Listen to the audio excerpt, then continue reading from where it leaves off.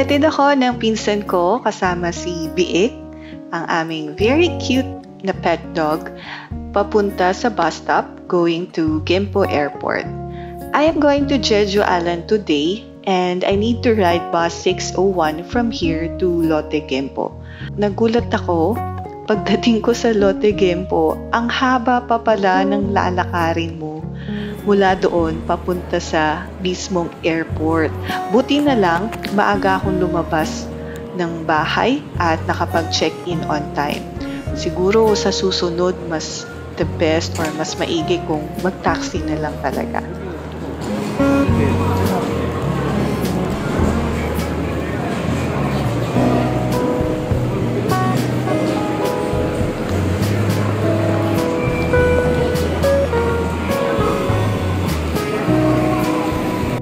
After passing the security, I went to the washroom where every cubicle's light will only turn on when someone goes inside. So, maganda siyang energy-saving idea. So, habang papunta na ako sa boarding gate, nakita ko and I took a picture of the beautiful sunset.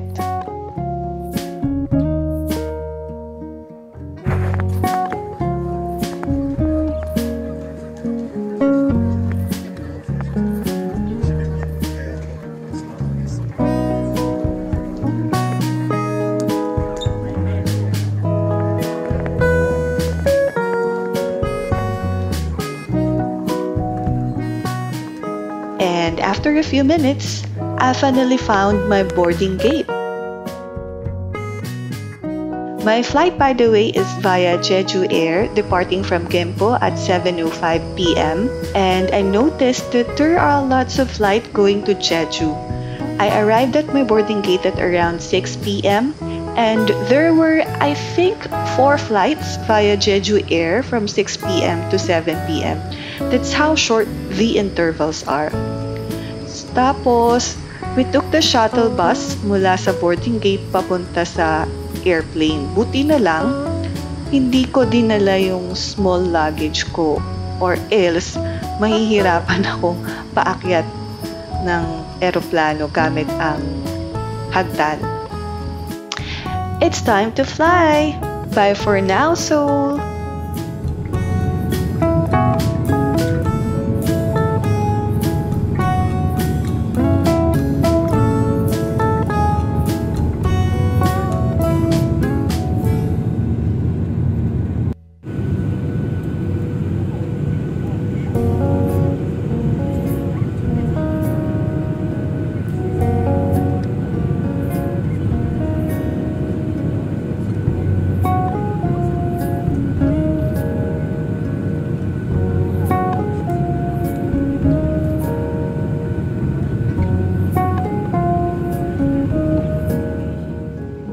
Pagkatapos ng isang oras, we safely landed to Jeju Island. Thank you, Lord!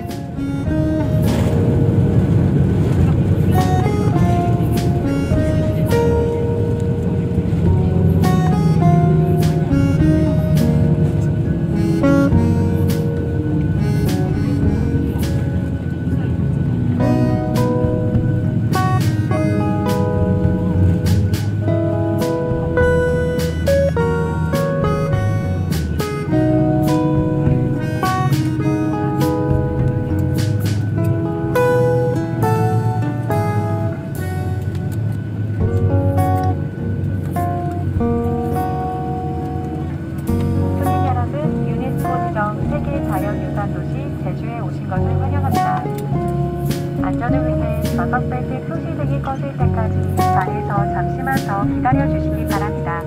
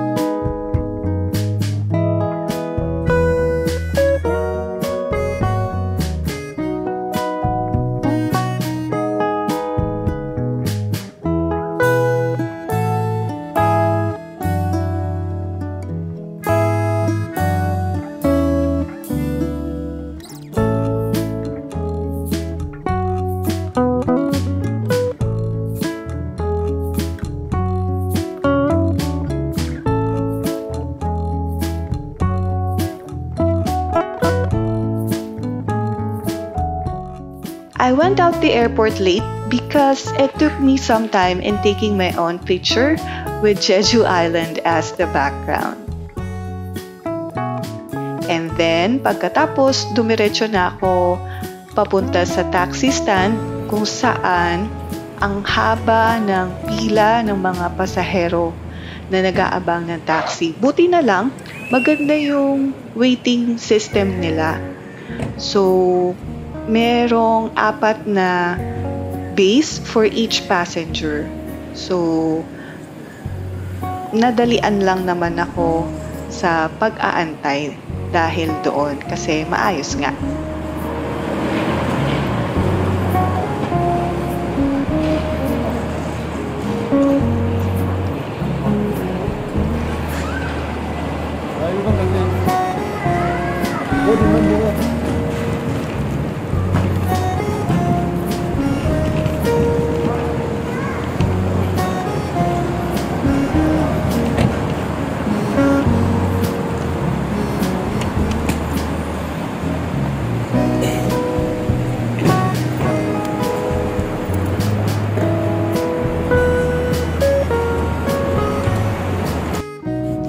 The hotel that we booked is just 10 minutes away from the airport.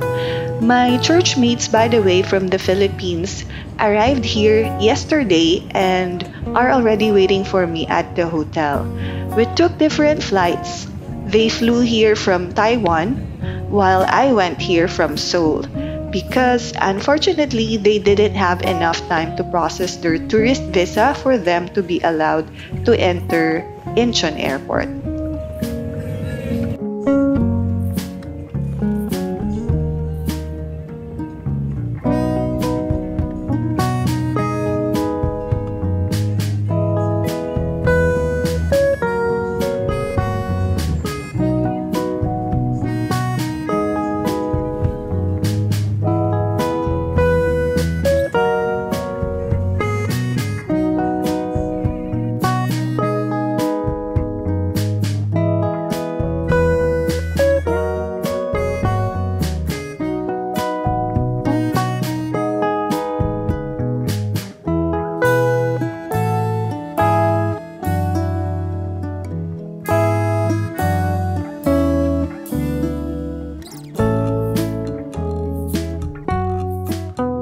Pagkatapos, lumabas muna kami ng hotel para maghapunan. Mabuti na lang, merong pang malapit na restaurant na bukas.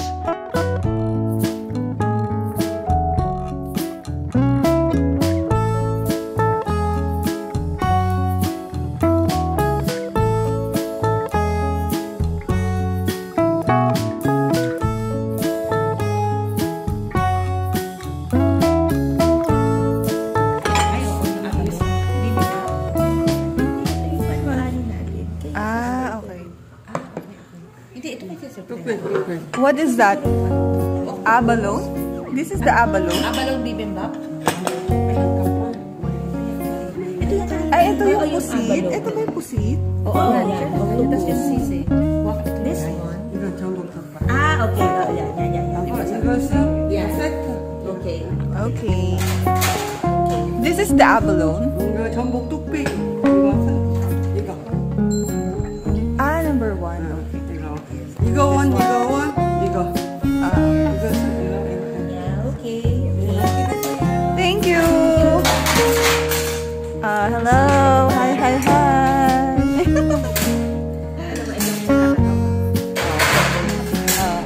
Hindi na kami naghahanap kami ng makakain.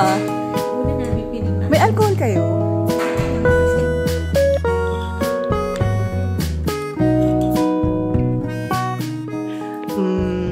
Ang sadyang name o yung owner ng restaurant, hindi siya marunong mag-English. Pero, friendly siya, tsaka mabait. So, nakalimutan ko na how much it costs us. But, sobrang sarap nung aming kain. Yan. So, sa susunod, hahanapin ko uli itong restaurant na to. And then, we saw some cherry blossoms that have not fully bloomed yet on our way back to the hotel and took some photos.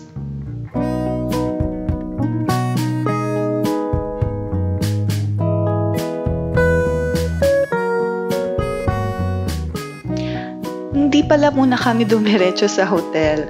Instead, pumunta muna kami sa malapit na convenience store para bumili ng tubig at ibang mga personal stuff.